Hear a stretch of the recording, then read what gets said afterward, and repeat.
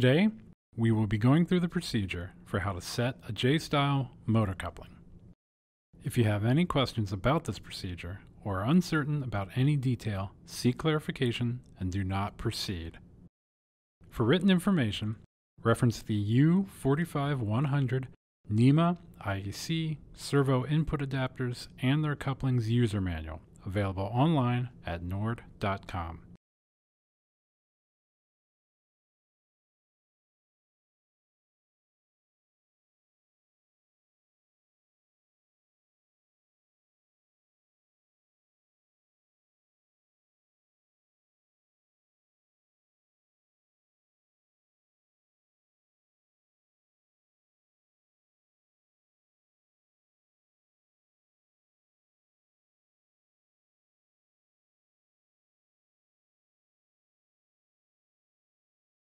For this procedure, you would need a calculator, pen and paper, an Allen key, caliper, straight edge, and red Loctite number 243.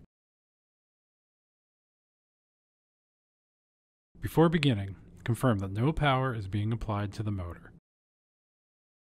In order to establish the proper location of the coupling, we need to first measure some dimensions. We will plug those dimensions into the formula shown here. Measure the distance from the face of the input adapter to the face of the spline shaft. Use a ruler or similar tool as a flat edge surface.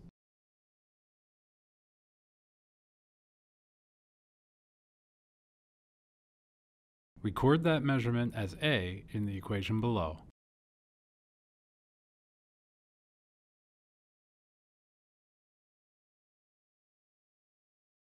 Measure the depth of the coupling engagement zone. Record the measurement as B in the equation below.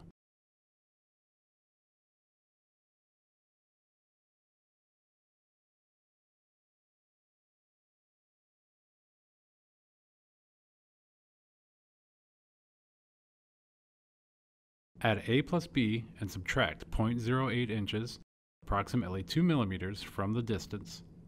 This needs to be done so that the coupling will not be preloaded after installation.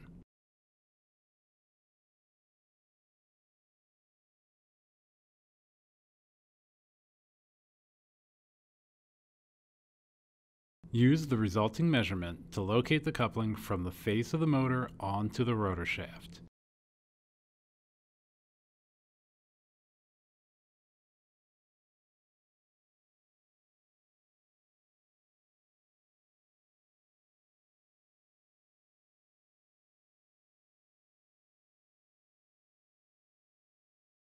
Once in place, tighten the set screw to lock the coupling in place.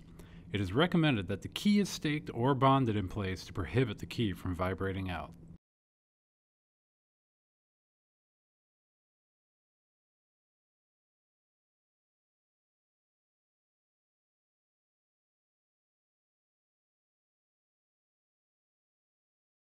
Follow the instructions to mount the motor on the input adapter with the customer supplied bolts.